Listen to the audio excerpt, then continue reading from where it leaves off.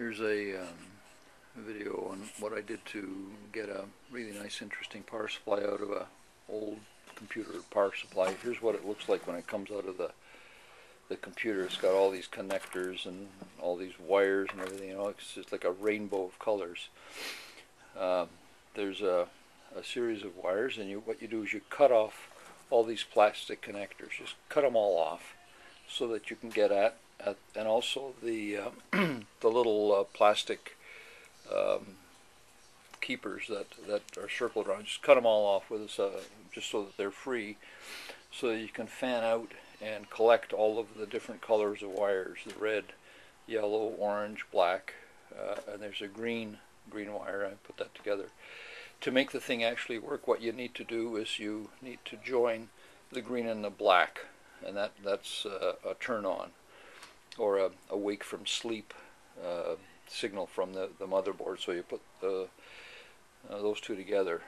The black is the 0 volts or ground or reference voltage. Orange is 3.3 volts. Red is 5 volts. Yellow is 12 volts. The blue one is minus 12 volts relative to the black. So in fact you can get between minus 12 and plus 5, you can get a 17 volt difference. This will be a 15 volt difference between the minus 12 and the plus 3. And then you can get, sorry, that's plus 3 here. And between the blue wire and the yellow wire you can get a 24 volt difference. The ratings on the side of the power supply box, they're usually here, you can see them, and that'll give you the number of amps that each voltage will give you. The 24 volt difference between the yellow and the blue is very limited. It's about half an amp usually, something like that. But you can get, 20 amps out of the 5 volts and 25 amps or 30 amps in some cases out of the 3 volts, and you get at least 15 amps or something like that out of the 12 volt. Now this 12 volt is 12.0, so it's not good enough to charge a battery. So to charge a battery you need something like 15 volts, so you could charge a battery between the plus 3 and the minus 12, but you're limited to how much current, so you'd get maybe 500 milliamps going into the battery. So it's not a heavy duty charger, but it can be done. Anyway, what I did was to fan them out, and you can see my black wire, my red wire, the orange wire is kind of in there where my thing is. There's the yellow wire, and on each of those what I did was to make a set of small brass knurled nuts, make it easy. And then what I did, and then here's another example of maybe a little bit clearer. You can see there's the 0 volts, there's the plus 3, the plus 5, the plus 12 volts. And what I did to make it a little bit more convenient was I designed an ammeter that has a maximum reading of 500 milliamps, because that's the limitation on the minus 12, and then put a big fat variable resistor down in there that's good for half an amp anyway. And then I was able to select between this point, which is the ground reference, and my my ammeter. You can see I can join it to any one of the 3 different voltages, and then I get the negative and the positive coming out here. I attach whatever I want to do here, and with this control I can then govern the amount of current. I'm still getting that 3 volts or 12 volts or whatever, but then I can figure out how much current I'm actually putting through whatever it is that I'm doing. But that's a thing that most people may not want to do, but pardon me.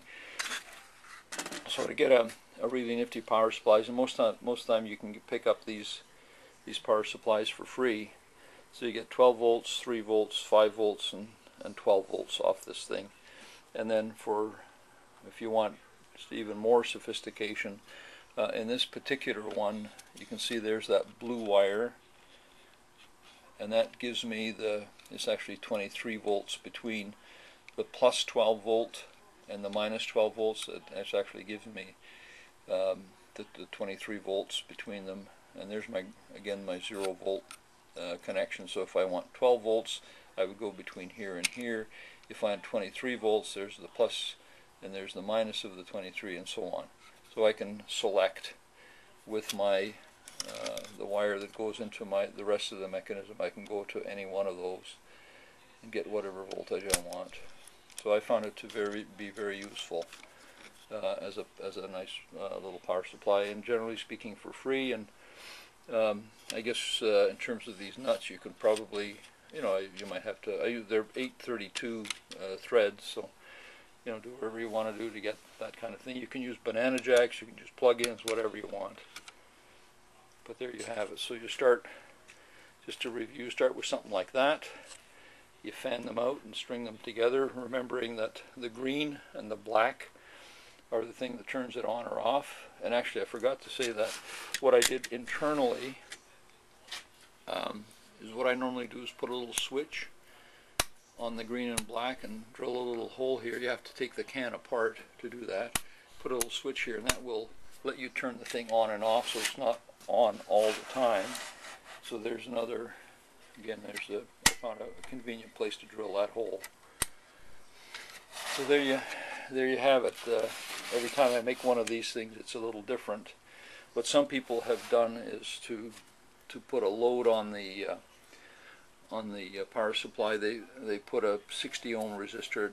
It's not really needed between one of the +5 and black, between the red and the black, just to create some kind of a load on the power supply, so you more or less guarantee that it starts up. But that's not essential. It's kind of a useful thing, but not really required.